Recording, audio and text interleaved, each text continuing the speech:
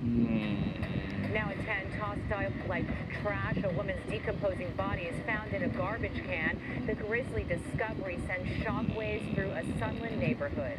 Plus, the search for a sexual assault suspect who attacked a woman inside her car, threatening that victim with a knife. And living on the edge, a man constructs a makeshift home between the freeway and the Arroyo Seco in Highland Park. Reaction from neighbors now on the news at 10.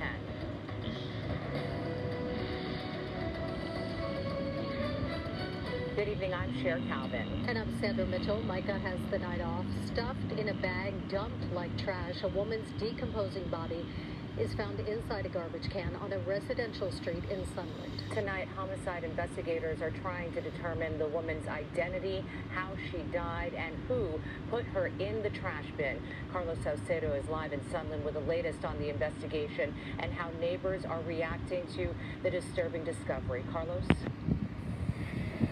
Ladies, I'm standing on the spot that was once a crime scene. The trash bin has since been removed. Inside of it, the body of a woman in her 30s. Tonight, detectives are trying to figure out the identity of that woman, a motive, and they're also looking for the suspect.